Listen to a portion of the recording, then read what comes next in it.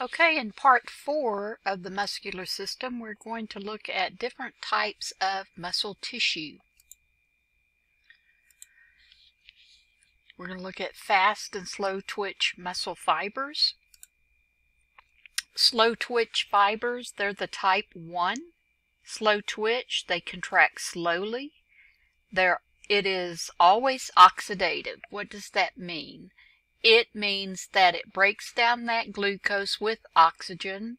There's a lot of cellular respiration going on there with aerobic respiration. Mitochondria making a lot of ATP, so you're going to have a lot of mitochondria, a lot of capillaries, a good blood supply, and a lot of myoglobin.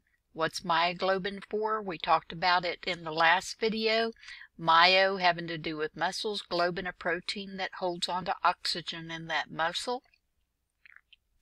So it gives it a red. The more myoglobin, the more oxidative, the more red the muscle will be. This gives that muscle the red color. Okay, so it is resistant to fatigue, has red fibers, the most myoglobin, good blood supply. So we already said has a lot of mitochondria. If it's very oxidative,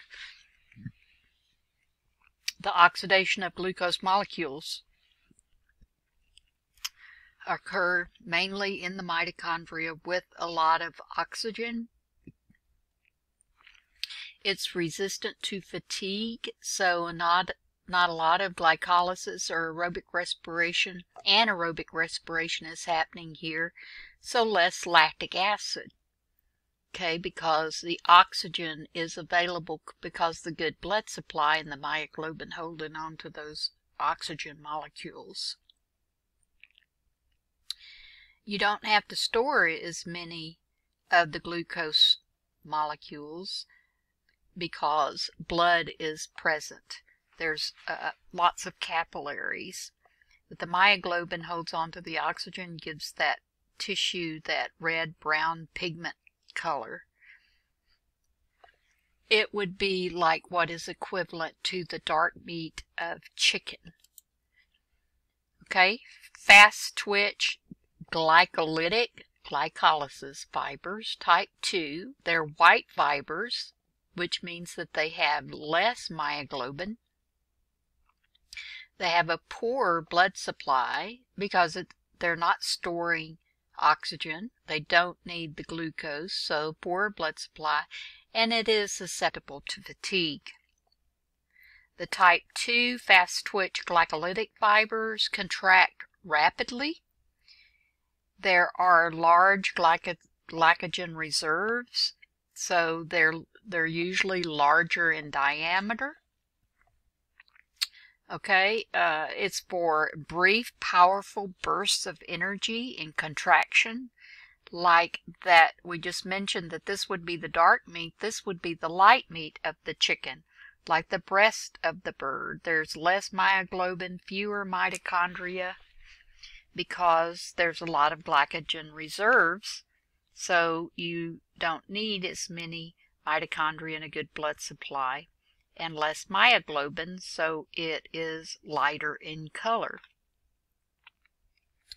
And then fast twitch, the type 2B, have fast twitch fatigue resistant fibers.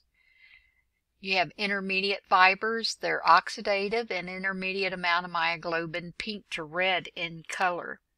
They're fast oxidative fibers, intermediate fast, not as fast as the slow twitch, but intermediate fast. They're aerobic and fatigue resistant, but not as much as the slow twitch. There's quite a bit of myoglobin and quite a bit of capillaries, therefore quite a few mitochondria and intermediate glycogen amount. So most muscles are composed of all three fiber types. All fibers in a motor unit will be of the same type. All fibers in a motor unit are of the same type. The proportion of each of these types is mainly determined by genetics. When I was in college, I was a student athlete, plus I was one of the people who traveled with the recruiters for our basketball team. And we took this young man with us. He was close to 7 foot tall. But he could stand under the backboard, and from a standing jump, he could take a dime off the top of the backboard. I know he was 7 foot tall, but even a 7 foot tall person cannot do a standing jump normally and remove a dime from the top of the backboard. It's just near impossible. But this young man had the genetics. I could try, if I were 7 foot tall, it'd be a little easier for me, but I would have never been able to do what this young man did. It's all about genetics, and you also have to have the environment too. The environment plays a role where a person growing and developing these muscles and bones and all, if they do not have the nutrition they need, they're not going to reach the potential of that genetics. So they go together. Now let's talk about, we were talking about the bird. All right, so the slow twitch fibers, most resistant to fatigue. Where's the dark meat in chicken that you get from the store? It's in the legs, because what do the chickens do all day? They run around and find food, peck, peck, peck. And if they fly at all, they will just a burst of energy in those wings to fly up on top of maybe the water jug or something. But they don't fly very far, so their wings and their breast are of these fast twitch glycolytic fibers, white fibers. Now, do you know of a hunter? Have you ever eaten a duck that was shot in the wild? Now, a duck that you get in the grocery store is going to have dark meat and white meat of the breast and the wings, because their wings are clipped. They're grown to sell in the grocery store. They're grown in barns or wherever. They're limited on the amount of flying they can do. But if you shoot a wild duck, not so much a turkey, but a wild duck, a wild turkey is going to have a little more dark meat than white meat. But if you shoot a duck, it's going to have primarily all dark meat, because it uses its wings to fly a path of migration. So they are using their wings, and so they're going to be less white fibers, and so you don't really get that dark, you don't get the white meat of the breast and the wings like you would in a store-bought bird. So just to compare those two.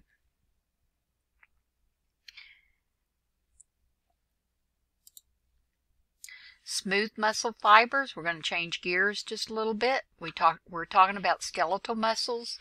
Now we're talking about smooth muscles. Where would you find smooth muscles? We've talked about this before. In digestive tract, the skin, the erector pili muscle is a smooth muscle.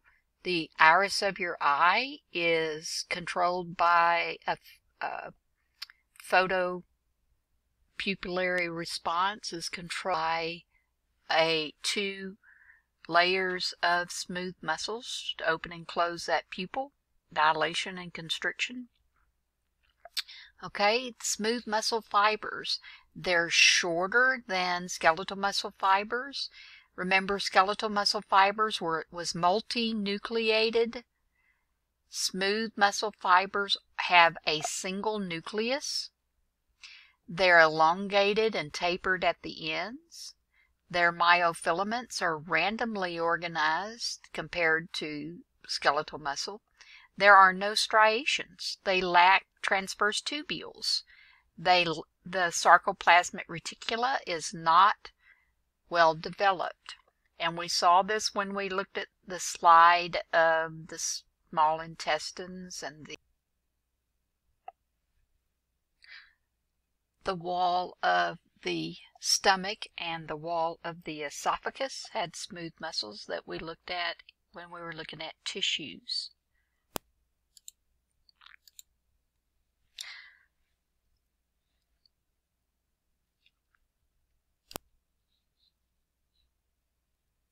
Their visceral smooth muscle, this that we were just talking about, where you have a single unit smooth muscle, sheets of muscle fibers, those elongated, spindle-shaped, uninucleated cells forming sheets of tissue that we looked at on the slides during our look at histology. The fibers are held together by gap junctions. They exhibit rhythmicity, exhibit peristalsis, found in walls of most hollow organs. They contract more slowly and relax more slowly than skeletal muscles. Now, visceral, the sheets of muscles that show rhythmicity and peristalsis. In the stomach, now don't laugh too much at my stomach drawing because I don't have the best tools here, but this is a stomach, by the way. There are going to be longitudinal layers and circular layers. So longitudinal layers of these smooth muscle sheets going this way on the stomach, with the stomach lining and the esophagus and small intestines, large intestines. So when this sheet of muscle contracts, it shortens the stomach. They go this way. Okay? But there's also another layer. There's actually 3 layers, but we're going to talk about 2 at this point.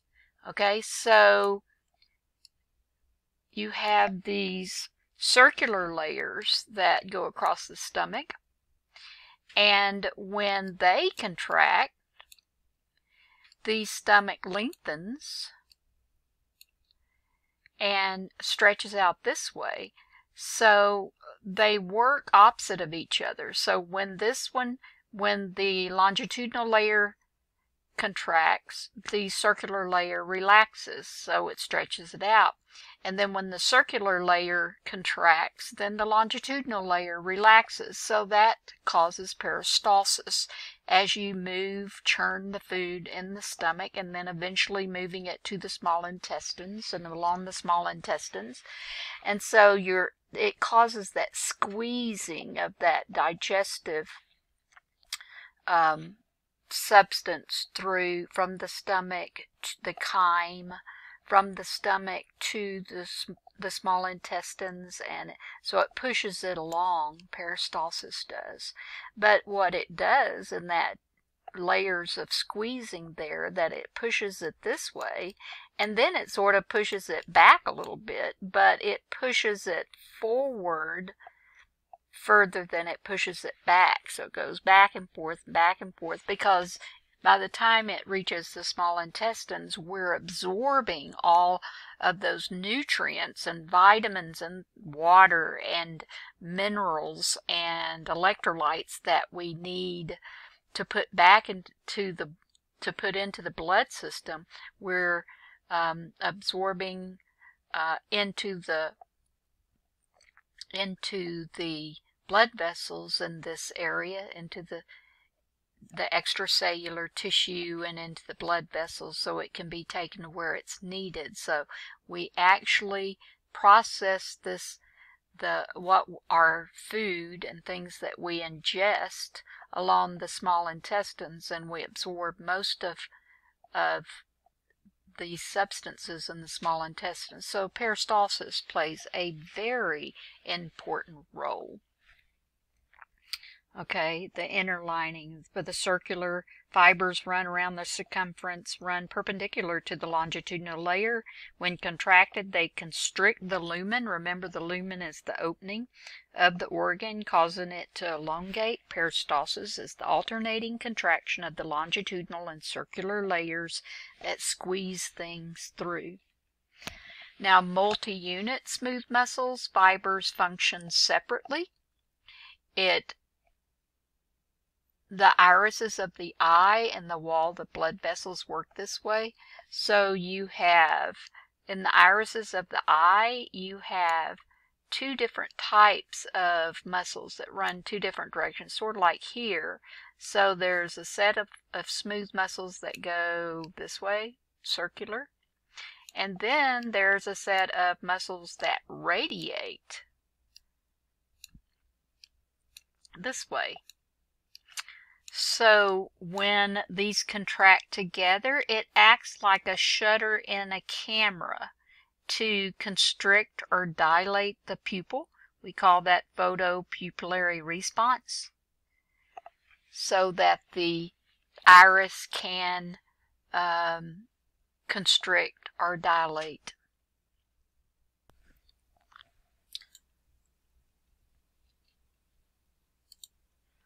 Smooth muscle contraction resembles skeletal muscle.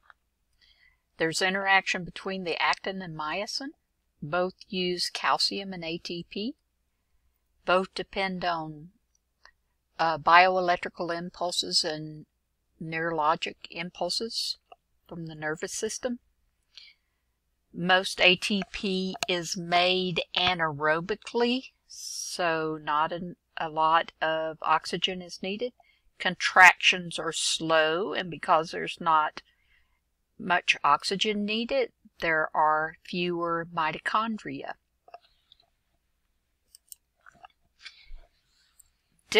It's different from skeletal muscle contraction in that the smooth muscle lacks troponin. Smooth muscle depends on calmodium. Calmodulin is how you pronounce it. Calmodulin is used by smooth muscle in place of troponin. It binds with the calcium, so you still need calcium ions when the fibers are stimulated, and this triggers the actin-myosin contraction mechanism, calmodulin. There are two neurotransmitters that affect smooth muscle action, and that's acetylcholine and norepinephrine. Acetylcholine and norepinephrine. Norepinephrine, neurotransmitters, that's what's different between skeletal and smooth muscle, is a skeletal needs acetylcholine primarily, and then smooth muscle uses acetylcholine also and norepinephrine. That can stimulate contractions in some muscles and inhibit in others, so it's excitatory or inhibitory, bringing the muscle closer to an action potential. And when the opposite takes place, it's further from an action potential if it's inhibitory, so it keeps it relaxed. So acetylcholine and norepinephrine. Hormones affect these muscles,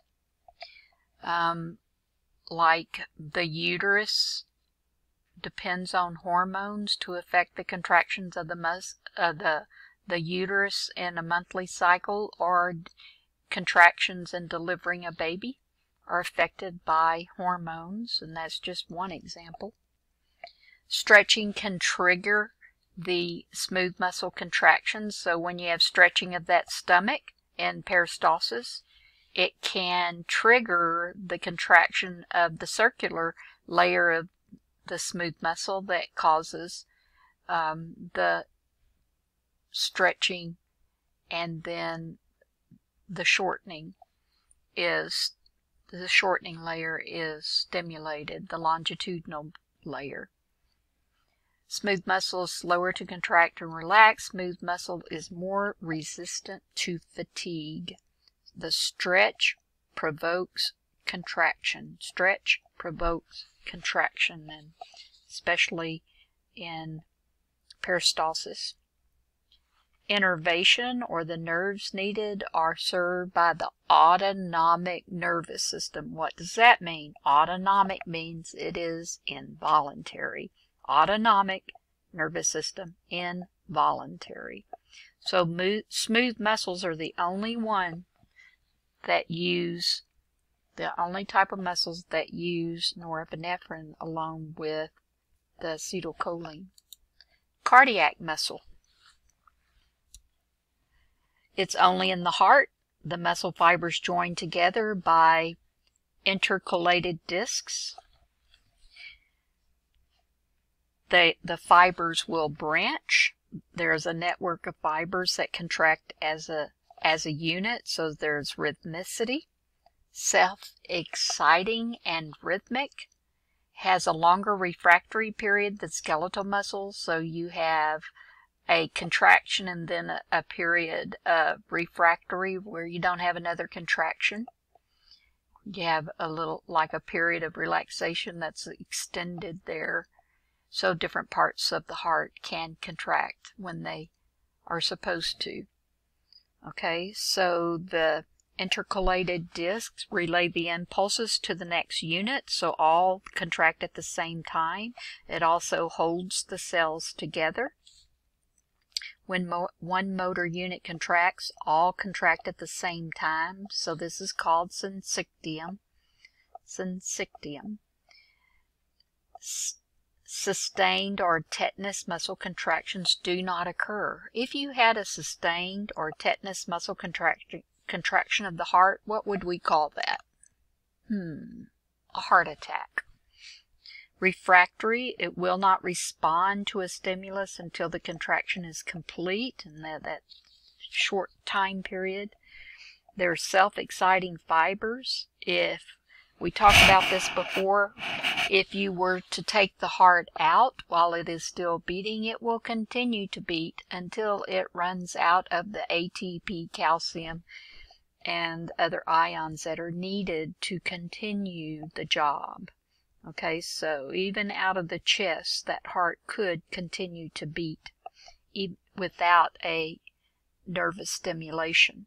So the nervous stimulation actually regulates heart rate, the rhythm of the heart, and also the strength of the contraction. Does not have to do with contraction in itself. Okay, let's review some muscle actions, skeletal muscle actions, and this is pretty much review from lab. Let's go over this. You need it for lab, you need it for lecture. Okay, so the origin of a muscle. This coracoid process, on your last lab practical, you needed to know this, is right above the glenoid cavity on the scapula are the two attachment points for the biceps brachii. These are called the origins of the bicep brachii. This is like the beginning. And then the insertion of the biceps brachii. The insertion is usually attached to the part that is going to be moved. Okay? This is somewhat immovable, but this is the movable part. So the insertion is what is going to be moved. So we know the action of the biceps brachii is flexion of the elbow. So when it contracts, it's going to flex this elbow. Okay, so the prime mover, we talked about this in lab, or you probably heard about this in lab. It's also called an agonist, the prime mover. When we're talking about flexion of this elbow, the prime mover is going to be the biceps brachii. We know that's the action of the biceps brachii. But usually there is an antagonist that works along with the prime mover. It resists the prime mover's action and causes movement in the opposite direction. Okay, so when this muscle contracts, it shortens, and that prime mover is concentric. There's concentric forceful contraction to shorten that muscle. At the same time, you have controlled lengthening or eccentric contraction of this triceps to control that movement so you don't sock yourself. Okay, so it controlled lengthening, that would be the antagonist in the flexion of the elbow. Alright, so the prime mover with flexion of the elbow would be the biceps brachii, and the antagonist would be the triceps brachii. It resists the movement of the biceps to give you a controlled, smooth movement. Okay, so if we were talking about extension of this elbow, then we know that that's the action of the triceps brachii. So now with the extension of the elbow, the triceps brachii has become the prime mover or agonist. And so that you don't hyperextend that elbow and you have smooth movement, we have eccentric contraction, lengthening of the biceps brachii to control that movement, and it's working against the triceps with controlled lengthening. So the biceps brachii in this instance would be the antagonist. Now synergist, a lot of the leg muscles that you studied, like the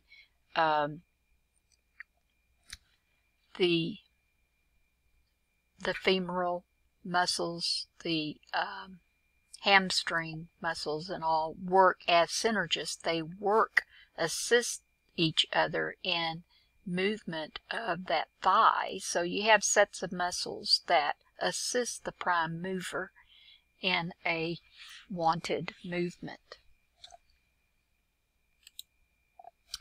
Lifespan changes. Myoglobin, ATP, and creatine phosphate decline as a person ages. By 80, you have half of the muscle mass has atrophied. Exercise can slow this down.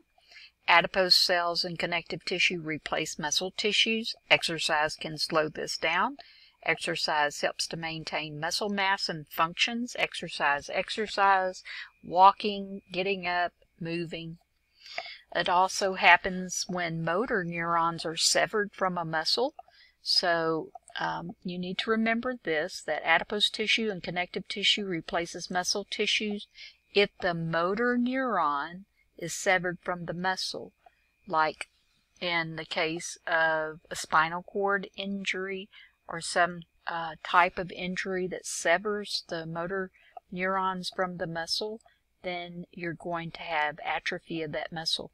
A muscle undergoes atrophy from age or lack of use or the severing of the motor neurons, reduced. And a muscle that atrophies, you have reduced capillary networks. These are things you need to remember. Reduced capillary networks, reduced number of mitochondria, reduced size of actin and myosin. And it comes from age or lack of use or paralysis, motor neurons severed, etc., etc. Okay, I am not going to ask you about myasthenia gravis. Just know it's an autoimmune disorder where the receptors for acetylcholine on the muscles are attacked, and it results in weak and easily fatigued muscle results, difficulty swallowing and chewing. Ventilator is needed later on in the process of this condition. Treatments include drugs that boost the acetylcholine so the muscles work, removing the thalamus glands, immunosuppressive drugs, and antibodies. There are some things that you do need to remember. The botulinum toxins. Botulinum toxins, it is usually will cause the prevention of the release of acetylcholine. So what happens if you have a toxin that prevents the release of acetylcholine? Well, then the muscle doesn't work. Well, what do we call that when the muscles don't work? Well, that's called paralysis. So a botulinus toxin, botulism from botulism, prevents the release, causes of acetylcholine, causes paralysis, prevents muscle contraction, and this is a toxin at the neuromuscular junction. And so you might be able to kill off the botulinus organism, pathogen, but it's the toxin, so you have to treat with antitoxins, not just antibiotics. And one of the most important muscles that we've talked about before that is important to us is our diaphragm. So as the botulinus toxin kicks in, then the person can very easily suffocate from not being able to breathe. We already talked about Clostridium tetani. There it is spelled out for you. Clostridium tetani contracts all the muscles at one time. It is a neurotoxin that causes tetanic contraction of all the muscles eventually. It starts in the face, and so it's called lockjaw. And to prevent this toxin from doing us harm, we take a tetanus shot. It's like an antitoxin to those Clostridium tetani toxins. Okay, one more thing, rigor mortis. After death, this begins to happen because there is a drop in ATP and a rising of calcium. So when you have a drop in ATP after death and a rise in calcium, the muscles will harden. Okay? This lasts for about 12 hours, and then decomposition begins to break down the calcium, and then the muscles will soften again. So a person, soon after they die, their muscles will be hardened.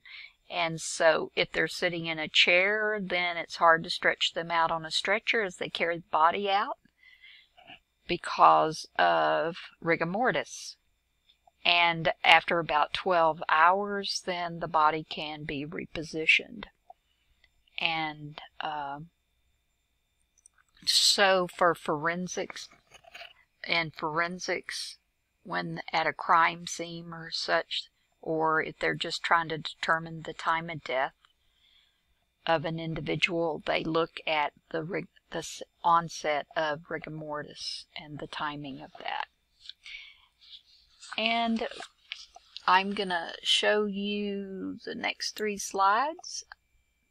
A friend of our family was taking a forensics, anatomy and physiology forensics class as a graduate class at the University of Dundee, Scotland, flatmate with my daughter, and this was one of her projects. This is a actual person. It is a person that lived hundreds of years ago. She had measurements of this person's skull, and she was able to reconstruct this person's head and attach the muscles to show the shape of the nose, the shape of the face, and all you would have to do is lay over the skin. And so her specialty is facial reconstruction when she finds a skeleton. So I thought you might like to see this. Now that's the end of the chapter on muscles, and so go through the videos and study for the next exam, and I'll see you when we start to talk about the nervous system.